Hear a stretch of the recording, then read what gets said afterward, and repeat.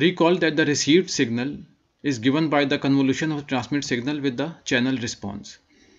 For high-speed wireless communication systems, the channel impulse response can be very long because inter-symbol interference occurs many tens or even hundreds of symbols in the future. It has been known that an equalizer response is significantly longer than the channel impulse response. Therefore, a time domain equalizer implements a large number of computations, and we have to wait for the convergence of the equalizer taps. Considering that many equalizers are implemented with filtering operations, we can think of the equalizer as a multi-armed phase lock loop. Just like a phase lock loop has a finite convergence time, an equalizer also has a convergence time before which the decisions are not reliable.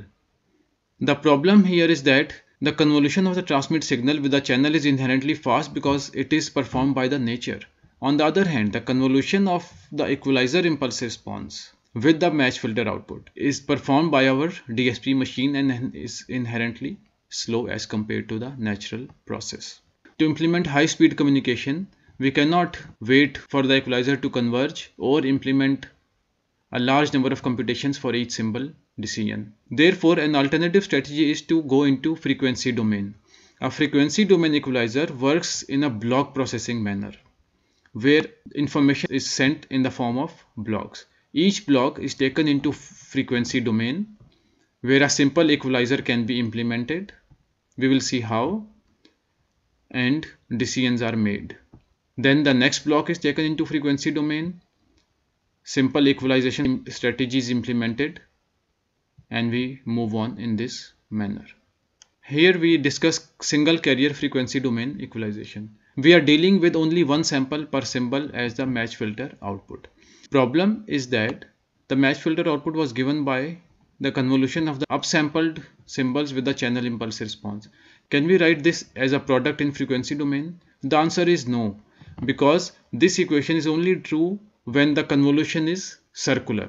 We have discussed this concept in lecture 2 on systems. So the main question goes as follows: how to make the received signal look like having come from a circular convolution, although in reality it has come from a linear convolution procedure. To solve this question, we look at these figures. This is a regular convolution between a transmit signal and a wireless channel, and this is the circular convolution between the same two signals. We can see that the result of both convolutions is the same at the end but different at the start. These number of samples are determined by the signal length, or in our case we can say channel length.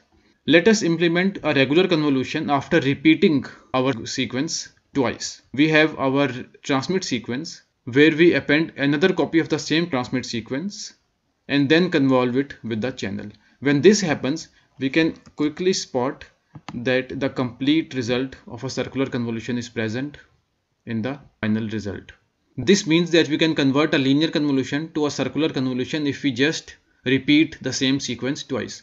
However, doubling the signal duration is a high price to pay.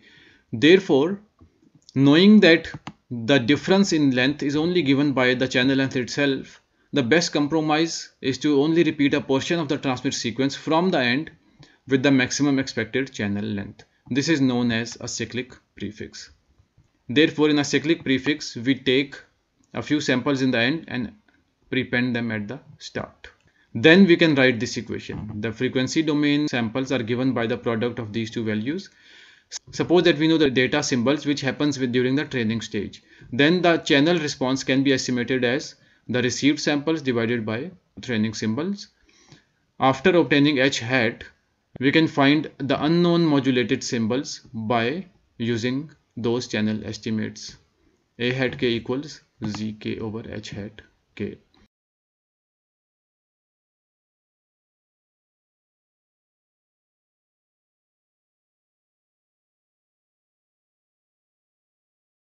Finally, the data symbols can be recovered by taking the inverse discrete Fourier transform of A hat k. We have a second compelling reason for using the cyclic prefix. Remember that we said that frequency domain equalization implements a block processing structure.